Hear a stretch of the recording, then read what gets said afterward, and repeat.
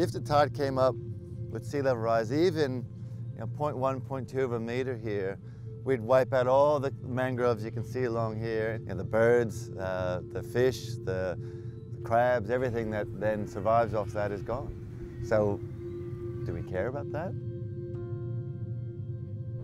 Estuaries are tidal rivers, and so they are the places that people are most familiar with in terms of the waterways around them.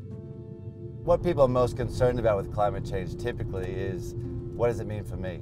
If you look up and down the coast, most of us are actually living in and around these, and this is because of all the important services that they provide to us. Transport, shipping, commercial fishing. Many of the species like oysters are actually filtering out particles from the water and helping to maintain that really clean water environment that we like to swim and play in. Our estuaries are under pressure both from the people and from the environment. Climate change and many of the problems that go along with it are going to be one of the greatest threats to our marine environments in the next 20 to 50 years. They are in a high risk and they are important ecosystem that we need to take care of.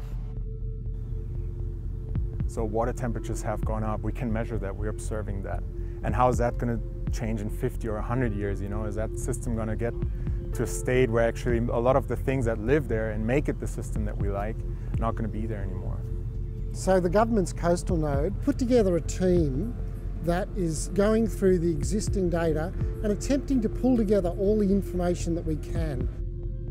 What we've done in this project is really take all this scientific knowledge that we gained into sort of an easy step-by-step framework for how can I assess the risk at my local estuary or river. The coastal councils, the estuarine manager, the ecological consultant, they need to understand what the risks are so that then they can make management decisions and also policy decisions to manage these systems better now and into the future.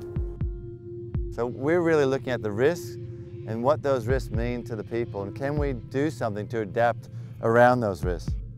Sydney and Melbourne and Brisbane and Perth and Adelaide, they're all really based on estuaries.